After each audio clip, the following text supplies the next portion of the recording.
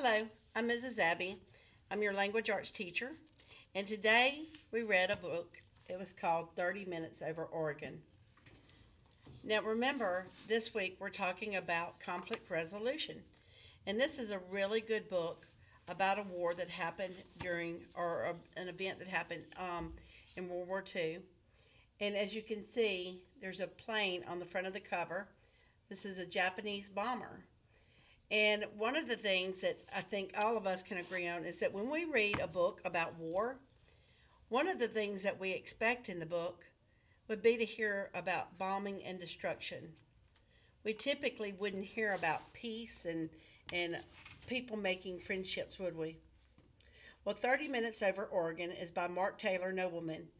It's a war story. It's nonfiction, which, as you know, that means this is a true story. But this is a war story with a twist also. What you expected might not be what you get. I'll start with the prologue.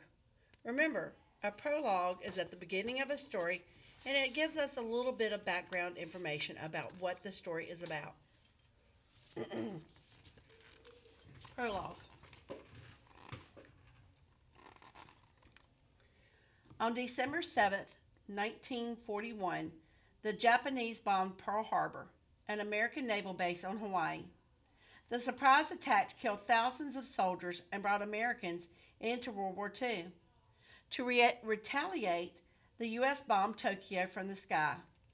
This became known as the Doolittle Raid, which would later be memorialized in both a book and a film called 30 Seconds Over Tokyo. In response, Japan set out to prove that continental America, though far from all World War II combat, could also be bombed.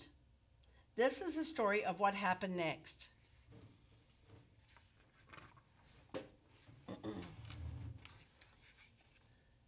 "15 miles off the Oregon coast on September 9th, 1942, Nobuo Fuhito strode across the slippery deck of a submarine. He gripped the 400-year-old samurai sword that had been in his family for generations. "Come on," he told his navigator. "It will soon be sunup." They climbed into a small plane that was about to be launched by catapult toward the United States. You can see his samurai sword there that he's carrying. But isn't that really awesome that they could carry planes on a submarine?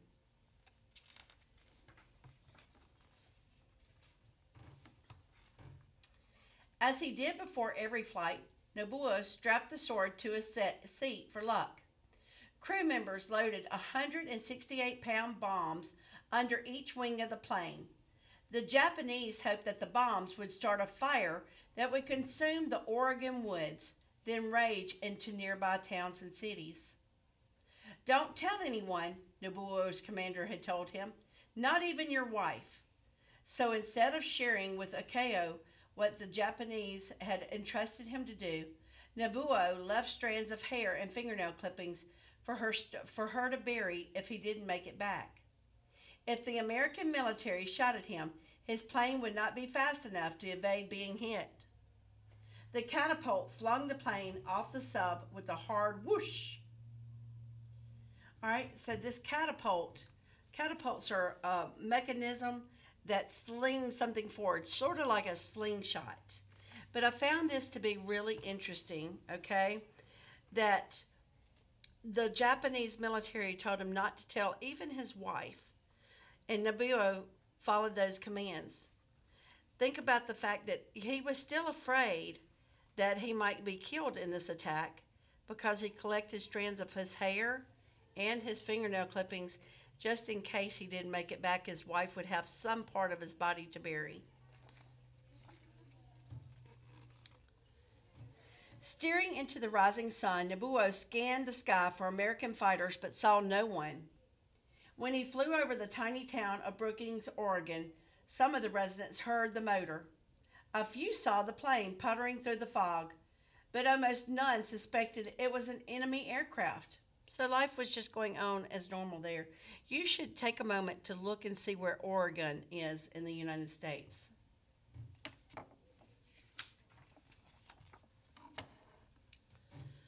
Shortly after 6 a.m., high above the thick wooded mountains 9 miles east of Brookings, Nobuo gave his navigator the order.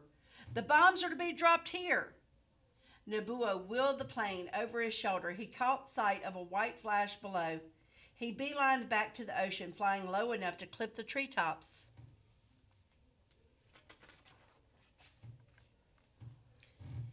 He landed on the water, and the sub crew hoisted the plane aboard with a crane.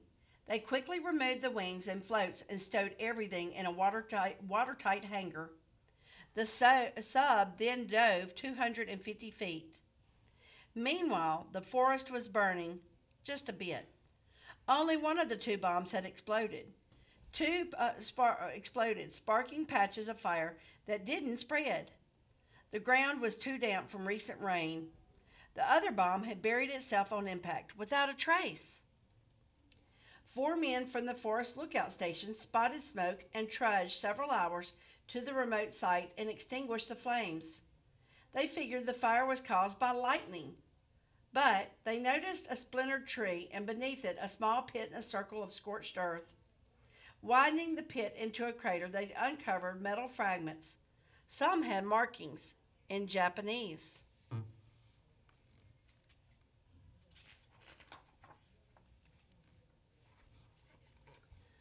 The news that a foreign foe had flown in and out of American airspace, undetected, zipped through Brookings.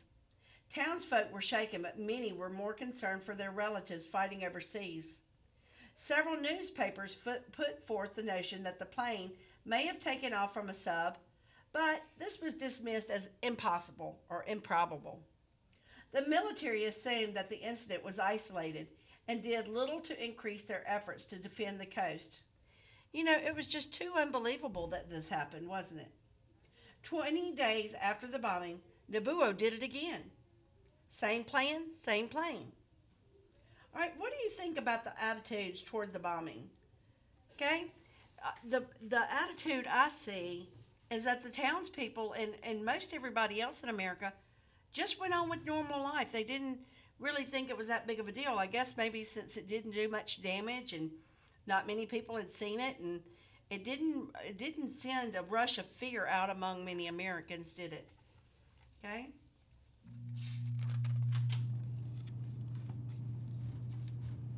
Only that time, for greater stealth, he went by night.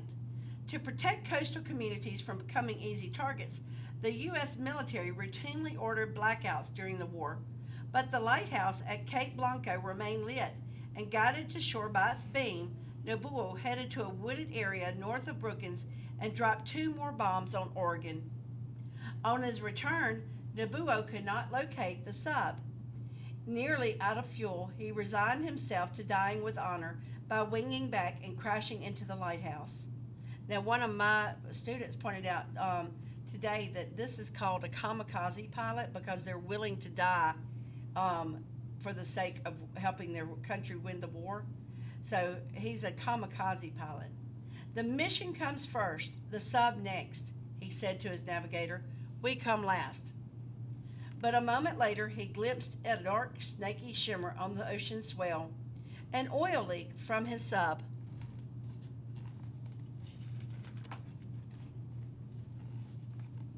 The Japanese believed the second 2 bombs had detonated. Americans scoured the woods but found no fragments and no damage, or if they did, they kept quiet about it. Either way, Japan claimed both invasions as victories. They had caught America off guard. After years at war, Nobuo returned to Japan, anxious to rejoin Ayako and their young son and daughter, Yoshi and Yuriko. As the ship pulled into port into home, Nobuo gazed through binoculars to mask his tears. In 1945, Japan surrendered to the United States and its allies, ending World War II. Nobuo opened a hardware store and lived quietly in a Tokyo suburb. He never discussed his Oregon raids, though they were never clearly out of his mind. And the residents of Brookings largely forgot about their close call until 1962. The author here is showing us a little more about Nobuo. Okay? Think about it. He sounds a lot like American dads, doesn't he? He had a business. He went about life there, and he never forgot though about what he had done. So something's fixing to happen in 1962. The year that Brookings JC's, a leadership organization, was looking for a way to boost tourism to their sleepy burg. Now, tourism is when people go to visit towns because of an attraction that they have there or maybe an event that they have there. So one member had this bold idea. He suggested that they track down the Japanese bomber pilot and invite him to attend their annual Memorial Day festival as a guest of honor. So they did. Wouldn't that be something? Here somebody was that had bombed them years ago, and yet they invite him to come and visit their town as a guest of honor. That's a pretty important title. To their surprise, Nobuo accepted their invitation. And they weren't the only ones who were shocked. This was the first Nobuo's family had ever heard of what he had done in America. Isn't that something? All those years, and he's never told his family what happened. One U.S. newspaper published a petition condemning the idea. So some people didn't like it, did they? Those who signed felt that any soldier saluted in Brookings should be American. Furthermore, it would be expensive to fly over Nobuo, Ayako, and Yoshi, now 26, who would act as translators. Despite the pressure to cancel the visit, the JCs didn't give in. Welcoming Nobuo, they announced, would be a symbol of reconciliation not just between individuals, but nations as well. I wonder why they thought it was so important for them to have a reconciliation between nations. Another newspaper printed a letter from a veteran who wrote, "He was doing a job and we were doing a job." Other veterans, including the governor of Oregon and President John F. Kennedy, also praised the invitation. Protesters began to open their minds. It can be really hard for enemies to reconcile after a war. It's really hard to, come together and make friendships with people that you've been, showing hate towards. But think about the story, just like we read on Monday, Shooting at the Stars. The people came together. What do you think it made it easier for the Americans to reconcile? Why was it easier for them to reconcile or make people or realize that they needed to be friends with them? Why do you think some people didn't think it was a good idea and wanted to protest? Nobuo was very nervous. Initially, he had feared that the Americans were tricking him into coming so they could put him on trial as a war criminal. He worried that they would insult him, egg him, beat him, but he knew he had to go no matter what. It would be impolite to refuse, he said. Again, he brought his family sword. This time, however, it was not for luck. Over the years, Nobuo's war pride had shriveled into guilt. His brother had been lost in battle. His country had suffered catastrophically when the United States dropped atomic bombs on the city of Hiroshima and Nagasaki. And though his bombings hadn't hurt anyone, that had been the intention. If the people of Brookings accepted the apology he had planned, he would get the sword to the town. If they did not, he would use the sword to commit seppuku, a traditional Japanese suicide by a person overcome with shame. All right? How do you think that changes your opinion of Nobuo, knowing that he was willing to die for regaining friendship with the Americans? Sort of makes you realize that he really is a good person, isn't he? Just a man doing his job is what the other soldiers said. A large group of people awaited his arrival at the airport. To his relief, they greeted him and his family not with anger, but with warmth. Gesturing to the jetliner he had flown in, Nobuo said in good spirit, "It's a little larger than the plane in which I made my first trip." During the festival parade, an official introduced the fajitos, who bowed 3 times to the applauding crowd. Nobuo shook the hand of a 6-year-old boy who said he wished to visit Japan. All right, what a nice gesture to have not only just a ceremony, but it was a parade of people meeting him at the airport. Wow. At a banquet in Noburo's honor, they had a banquet for him. Nobuo and Yoshi handed over the sword, which the library would display. I never imagined I could be back in Japan alive after my flight over America, Nobuo said softly, and I never dreamed I could visit the United States again. Do you think the Americans accepted his apology? I think they did too. They accepted the sword and they hung it in their library, it said. Later, Nobuo met one of the men who had put out his fire. You're one of the worst fire setters in the world, the man said. If you're going to set another fire, do the same good job. Do you think he might have been making a little bit of fun of Mr. Nobuo? I think so too. He told him he was the worst fire setter ever. A local pilot flew Nobuo over the wilderness he had bombed, and he let him take controls for a short while. Wow, that was a really nice gesture for somebody to let him ride, not only ride in their plane, but he let him fly the plane too. Before leaving America, Nobuo said that he would like to host Brooken's residence in Japan one day, so he's invited some Americans to come back and visit them. That day came 23 years later. At Nobuo's expense, 3 Brookings High School students traveled to Japan. Accompanying them was the now grown boy from the 1962 parade. Remember, we showed a picture a minute ago of that? For a week, Nobuo toured his guests around his country. Their goodbyes were awash with emotion. The war is finally over for me, Nobuo said.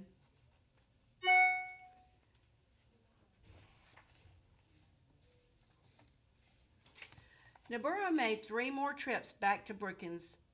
At a party in 1990, he was served a large submarine sandwich topped with a plain made of sliced pickles and a half-olive helmet.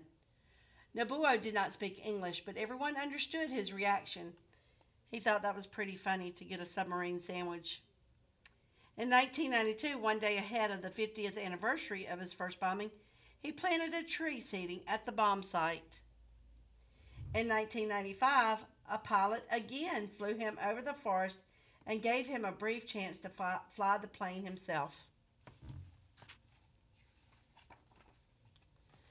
Nobuo donated thousands of dollars to the town, especially so the library could buy children's books that celebrate other cultures. He wondered if World War II would have been different had his generation grown up reading books like those. In 1997, Brookings got word that Nobuo was not well. Urgently, a town representative flew to Tokyo to tell Nobuo in person that Brookings had made him an honorary citizen precisely 55 years after his second bombing. The next day, at 85 and at peace, Nobuo passed away.